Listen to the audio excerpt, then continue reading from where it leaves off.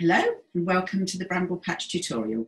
My name is Wendy and today we've got Alicia on technicals, so she'll be assisting with past equipment. Today we're going to make a drawstring bag, which is this one, and they're really quite handy. They can be used for toiletries, sewing equipment, crafts, children's slipper bags, or you can make Christmas sacks out of them as well if you make larger ones. So let's get going and see how we make it. So to start off with, all you need are 2 fat quarters. If you subscribe to Bramble Patch emails, within the next couple of days, a free pattern will come out to you. If you'd like to buy a kit, there will be a kit made up with the patterns printed out included in it. So first of all, you need 2 fat quarters, and all you're going to do is actually fold them in half, making sure that the orientation of the fabric, if you've got a pattern on it, is running down the length of it. Okay, so I'm folding the fat quarter in half, right sides together. Okay, and I'm doing exactly the same with the lining fabric as well, and I'm going to give it a press. Okay, and I'm going to lay the other fabric on top of it, because what I want to do is actually cut all the fabrics together to make sure they're exactly the same size, which means the lining is going to fit the bag perfectly. So I'm just going to lay that on top and give it a press.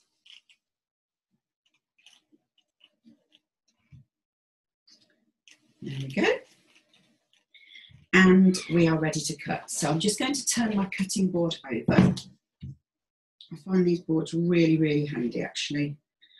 Okay, so what I'm going to do is I'm going to line up the edge of the fabric so it's actually parallel with the line on the cutting board. And I'm going to use the line on the cutting board to lay my ruler. So if I lay this directly on, I'm using the 17.5 inch this side, and it comes straight across. But as I lay it on these 2 markings, I'm also making sure that I've got it level at the edge as well. Okay, and all I'm going to do is just cut straight across. Okay, I'm then going to spin this around so I don't disturb the fabric at all, and it's all staying clinging together, because where I pressed it, it's actually sitting nicely.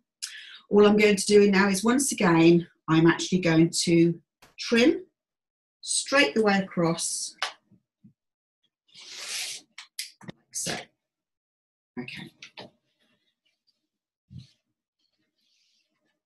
Turning the board round again now, I'm actually going to do the sides. So I want the width of the bag to be 10.5 inches. That's what I'm cutting it to be. That way we can get it out of 2 fat quarters.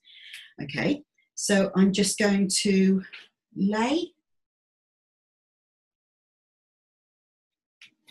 the ruler on the fabric, and I'm going to align some of the lines on my ruler along the bottom edge to make sure I get a good 90-degree angle on the corner, so it's nice and neat. And I'm just going to count across 1, 2. Perfect. Okay, so here we go. So I'm just going to trim that off now. It's one edge. Spin my mat around. If I was doing something smaller, I'd use my rotating cutting mat, but this is too large for that. And all I'm going to do now is just trim down, making sure I've got this aligned. Perfect. Okay, so you can make these bags any size you want to. So just double check that the orientation of the fabric is in the right way. So my flowers are growing upwards, which is how I want it to be.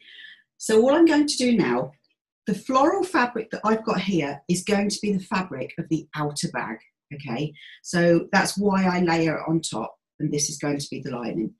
So all I do need to do now is make a couple of markings on it so I can actually mark where the channel is going to be, ready for the cord or the ribbon to be threaded through. Thank you. So I'm going to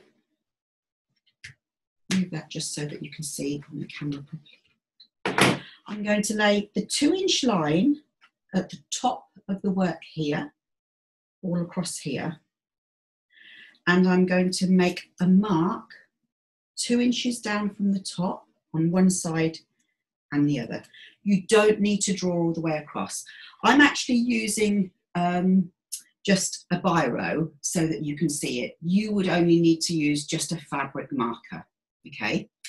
And I'm going to make 2 more marks now, and the next mark is going to be 3/4 inch down from this one. This will make the channel that we're going to put the ribbon through.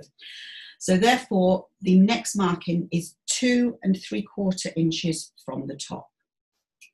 So I'll just make a second mark here,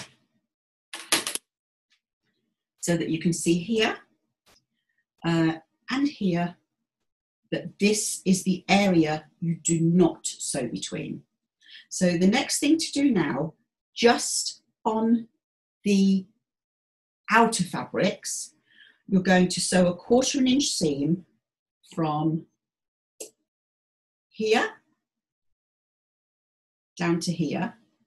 You don't sew in this one, and then you continue sewing all the way down, and exactly the same on the other side as well.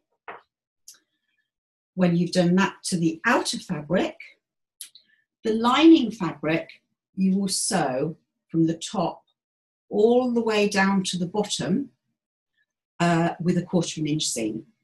Okay, so I've already done that, so we'll just set that aside.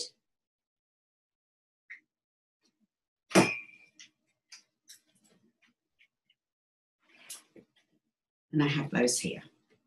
So this one is the outer fabric, okay?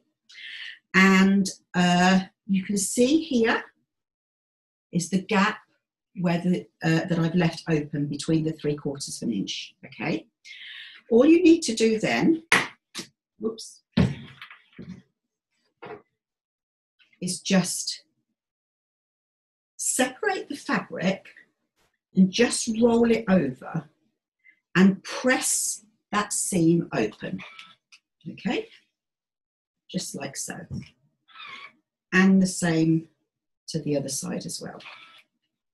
Just give that a nice little press, okay? You'll do exactly the same with the lining fabric. And when you've pressed this seam open, instead of keeping the seams to the side, you're actually going to have them in the center. And the reason that we do this is to make sure that we don't have too much bulk towards the edge of the bag. It helps eliminate it. Okay, so once you press this open, what you need to do now is actually turn this bag through like so. So you've got the outside of the lining fabric facing you. And then what you're going to do, you're going to feed this into the outer bag. Okay? Just like so. There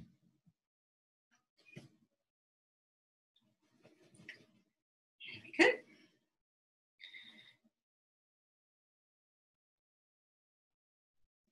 So once we put that inside, we've actually got the right sides of the fabric facing each other, okay? And the seam for the lining is going to be placed centrally inside that bag, like so. So now what we need to do is stitch all the way around the top of here. I'm just going to move the iron. Thank you.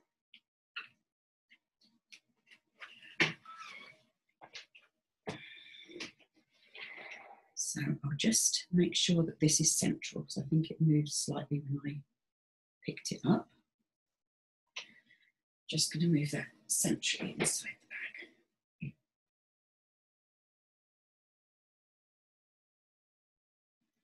There we go. Okay. So what we want to do now is sew around the top. So make sure you use 1/4 inch seam allowance. Okay. Move that. Okay. But don't use it. Don't keep the table on your sewing machine. It's best to remove the table, the extension table, and actually feed this onto the machine like so. Okay. Now, if you struggle with getting what we call the spaghetti or bird's nest going on when you actually start sewing, the best thing to do is use a scrap piece of fabric, which we call a donkey. It's called a donkey because it carries your thread. It's also called a thread saver. It's going to save you probably 10, 12 inches of thread every time you start or stop sewing, okay?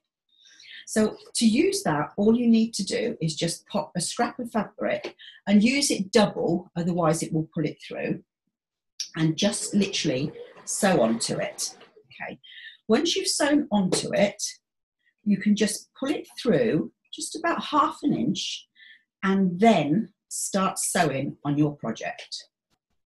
That way, you've had a test run on your sewing, you know that it's running properly, and you're not going to waste any thread at all. All right, so we're just going to actually quickly sew all the way around. Obviously, when you do this, make sure when you're sewing these two together, you're sewing the top of the bag and not the bottom. So the 3/4 inch gaps need to be close to the top up here and not down here, okay?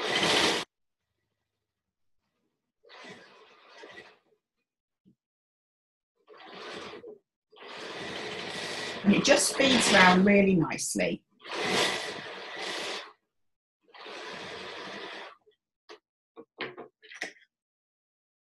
Just taking off the donkey.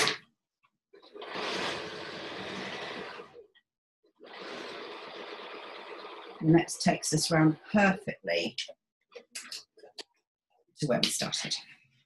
Okay, so now what we need to do is we need to pull the lining through so we've got both the wrong sides of fabric facing us, like so. And what we need to do now is to press this seam open here, okay?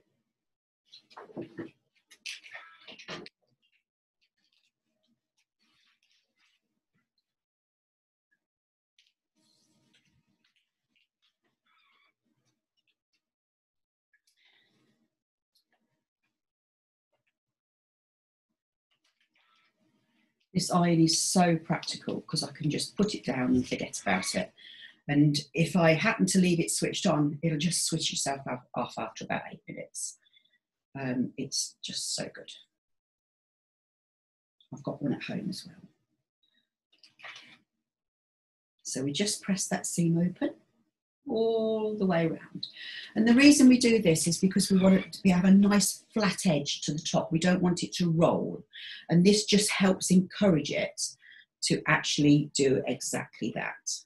Okay, so just press that like so. Okay, so now what we're going to do, we're going to pull the outer fabric of the bag over the lining so that we can see what's going on here. Okay. There we go. And already I can actually feel that this top edge is actually quite flat already. It starts to help eliminate the bulk on it. So what I'm going to do now, I'm now going to press this once again, making sure that I haven't got any of the outer, the inner lining actually rolling over the edge. So I'm just going to give that a nice little press all the way around, like so.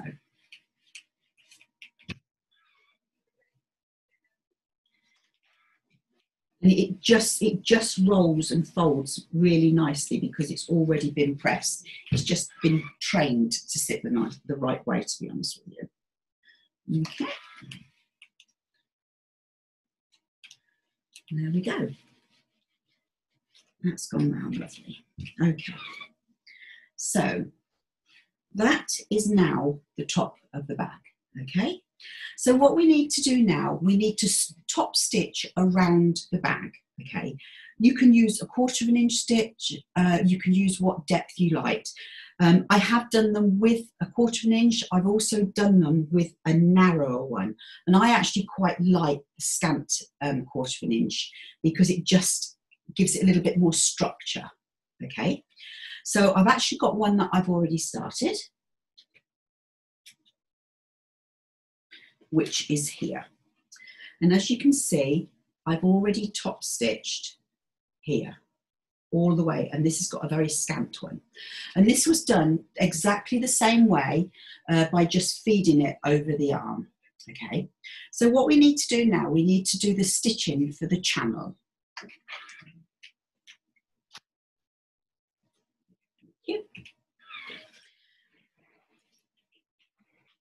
So you can use, if you have a foot like this with the bar on to do the measuring, if you can see this bar, okay, this can actually measure the width of the sew lines that you do. But you don't have to worry, if you don't have a foot that has one of these guides, then it can be done in a very, very simple way with practically any machine. All you need is an elastic band. Okay, so all I'm going to do, I'm going to feed this elastic band over this arm here, and I've done a coloured one, so hopefully that you can see that. Okay, now what we need to do now is we need to stitch a row of stitching from the top of the opening all the way around. And then we need to stitch a row all the way around the bottom of the opening, the 3/4 inch opening. I've already stitched the top and the first row, so I'm going to stitch the bottom row now to form the channel that the ribbon needs to be passed through. So all I need to do is just feed that onto the sewing machine, and I've popped a pin just in the area at the bottom of the 3/4 inch opening. Okay, and what I'm going to do, I'm actually going to put my needle down in there. Now, because of, you know, some people do not have the fancy feet, I'm actually going to do it using the rubber band. So because I've now positioned at the area that I need to stitch all the way around the bag, all I need to do is pull the bag down here and move the elastic band to the top of that area. So now when I put my foot down and start sewing, I just keep my eye not on the needle, but actually on the edge of the bag, so it touches the elastic band. That way, when I get all the way around the bag, the two lines will meet up. So let's get that done.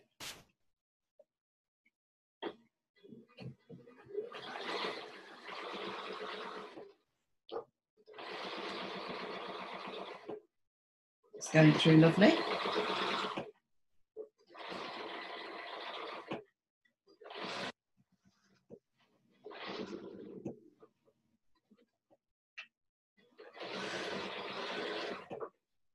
And I've got a pin, I did put a pin at the bottom of the edge of the second opening, and I'm totally in line with it. So that's all good news.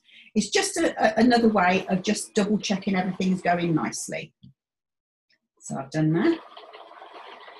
And we'll just keep going. I have actually got a different colour thread in my bobbin to what I have on the reel of thread on the top, because I've got a very light fabric inside and I didn't want the dark thread showing up on it.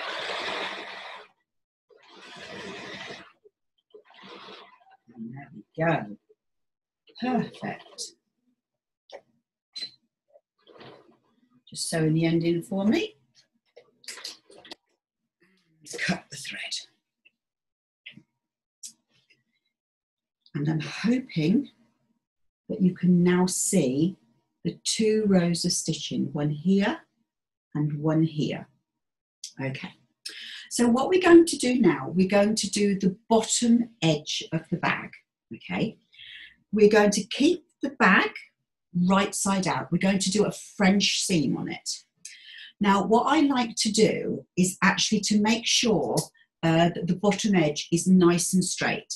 So all I'm going to do, I'm going to just use 2 or 3 pins, making sure I've got the side seams at the side and not rolled around at all. And I'm just going to pop in 2 or 3 pins just to make sure that the top edge of the bag is level.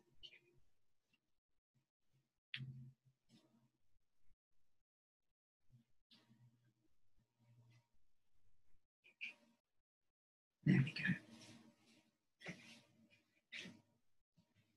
Okay. So there we go. Now you can actually feel that the lining is not pleated or tucked in any way. I want that to remain nice and smooth. So what I'm going to do now, I'm just going to give it another little press just to encourage any little ripples that may be in the fabric towards the bottom. So I'm just pressing it from the top down. Okay. So I'm just going to flip this over. And I'm just going to tidy that bottom edge up.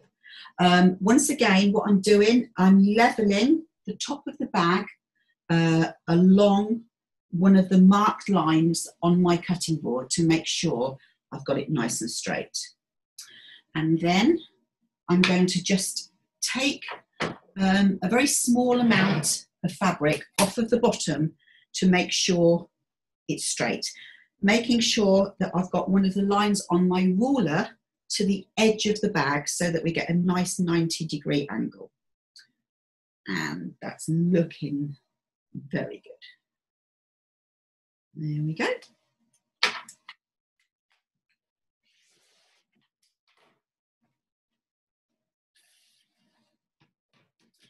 So what we need to do now is to actually sew along the bottom edge. And we're going to use, you can use a 1/4 inch seam. If you use a 1/4 inch seam, you will need to cut it up a little bit because we don't want too much bulk when we make the French seam. Or you can do a scant 1/4 inch, okay? So I'm going to do a scant 1/4 inch, which hopefully will mean I won't need to cut that back, all right? So I'm just going to take it to the sewing machine and I'm going to sew straight along the bottom. Again, if you want, oh, it might help if I had my, I can put my table back on now, if I remove the elastic band. There we go. And if you want to just use your donkey or your thread saver, just to make sure everything's up and running before actually we go on to the piece of work. And all we're going to do now is just leave that on there. And if you want to go forwards and backwards just to secure the end, that's absolutely fine. Just keep going.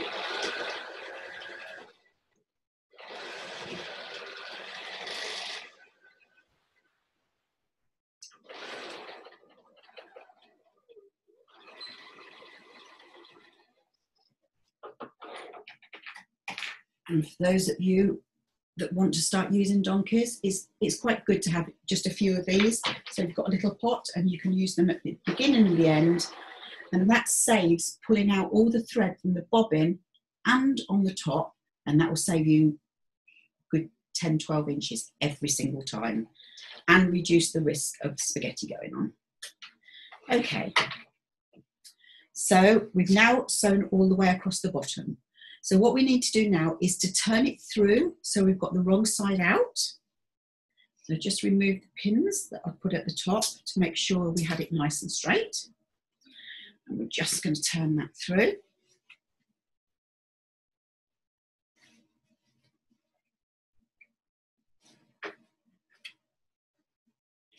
Like so. I'm just going to turn this over. I do like to give it a little bit of a press just to make sure I've got nice crisp edges. And I'm just going to pop this inside just to push the corners out. If you've taken and done quite a wide seam, I would encourage you to actually just nip those corners off to reduce the bulk. But I've done quite a narrow seam, so it actually doesn't matter. I'm going to encourage the sewn seam right to the edge there, like so. I'm just going to make sure that the fabric's smooth inside and I've got no ripples because I don't want a pleat in it when I turn it back through. And as you can see here, this is the central seam that which is why we turned the lining fabric around a little. Okay, so I'm just going to give it a little press.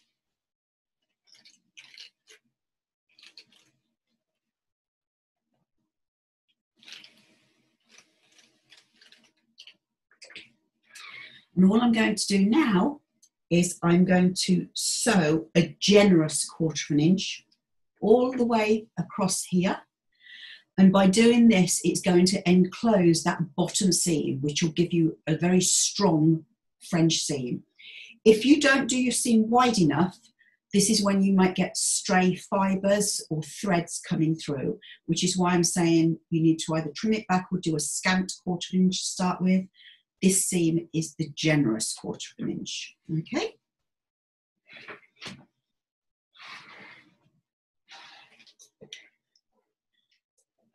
So I just pull my donkey through, like so, and here we go. So this is a generous, and you can actually feel the seam that's already in there. So you can take your speed down. If you feel much more comfortable doing that, that's fine. Now you will see a dark stitch because I haven't bothered to change the thread whilst we're doing this. You will see a dark thread on the top of this one. And I'm actually going to reverse to make sure that I've got that right on the edge there. And I'm giving it a nice generous 1/4 inch all the way along.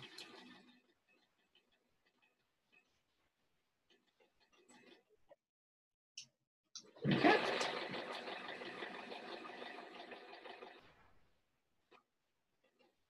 And I'm just going to reverse stitch on this end just to make sure that that's all good as well.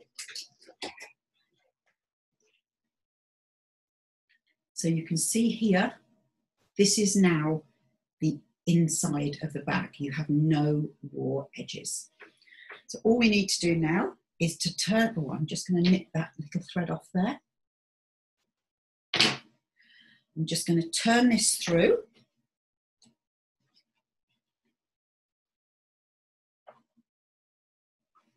Push those corners out. And we are almost there. Just give it a quick press.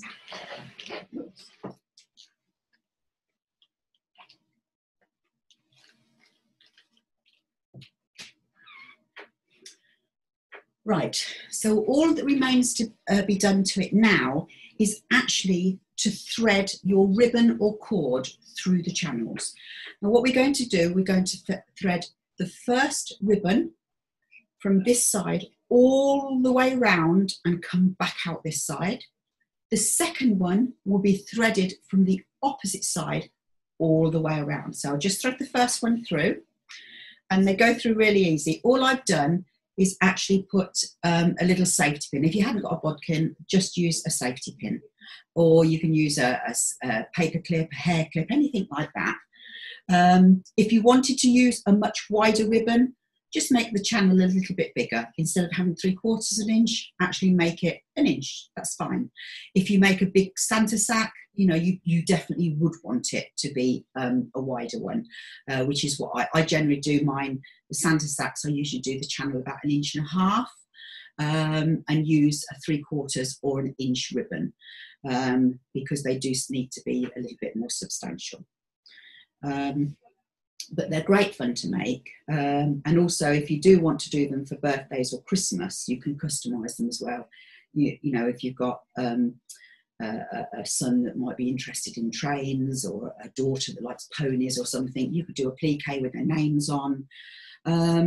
And also if you gift toiletries or craft things to somebody and give them in this rather than wrap them up, they've got a secondary present as well, which is actually very personal and very nice to receive. My daughters have always enjoyed this sort of thing, so that's all good. And we're nearly all the way around the first time, so we'll just take this through. Like I say, these make up in no time at all. And you, like I say, you can customise the fabrics, the designs. They're brilliant to put your hair bits and bobs in when you're staying over in hotels for the weekend or anything. So that's the first one gone through. So all that remains to be done to that one is just to literally knot it off.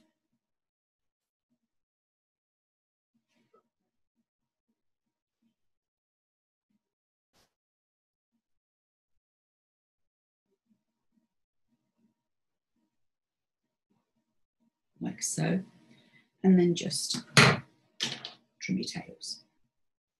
Okay, so that's the first one done. All you need to do then is the other one starting at the opposite side. This is the one I made earlier. So you can see this is the first ribbon, this is the second ribbon, and this is what happens when you pull it. So there we go.